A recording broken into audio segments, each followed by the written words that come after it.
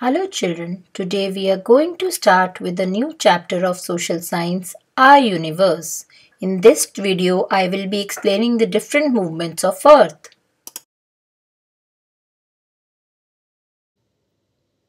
The Earth has 3/4 of its surface covered by water and 1/4 portion of the Earth is land.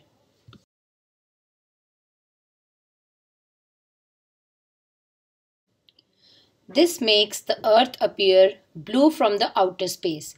Hence, the name given is blue planet.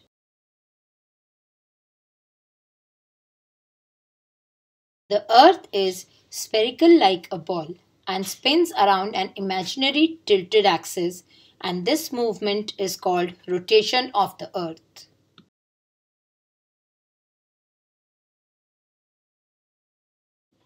The part of the Earth which faces the sun receives sunlight and experiences daytime.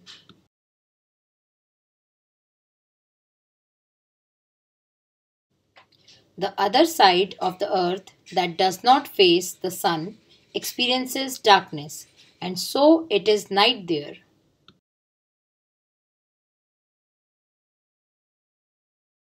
Day and night on the Earth occur because of its rotation.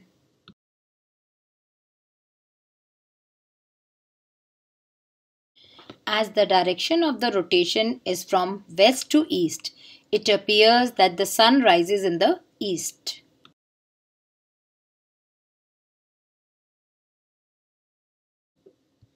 As the Earth rotates on its axis, it moves around the sun in a particular path or orbit.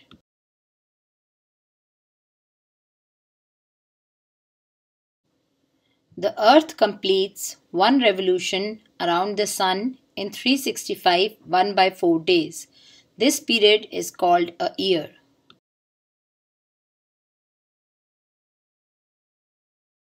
Now let's learn about how different seasons are caused.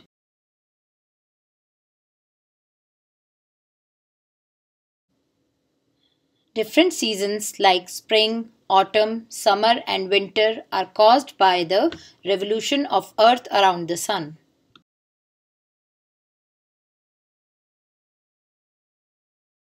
The part near the sun has longer and warmer days because of the direct sun rays that it receives.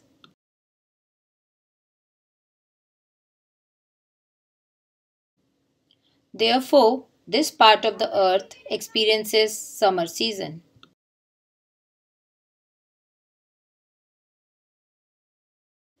The other half of the Earth, which is a little away from the sun, receives slanting rays from it and therefore has shorter and cooler days.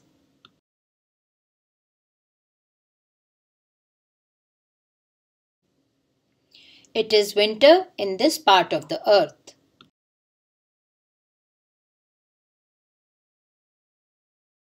In between these two seasons, both the parts experience autumn and spring, weather being neither too cold nor too hot.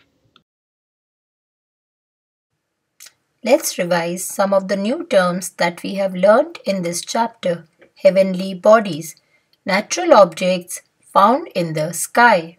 Satellite, a body that revolves around a planet is called satellite.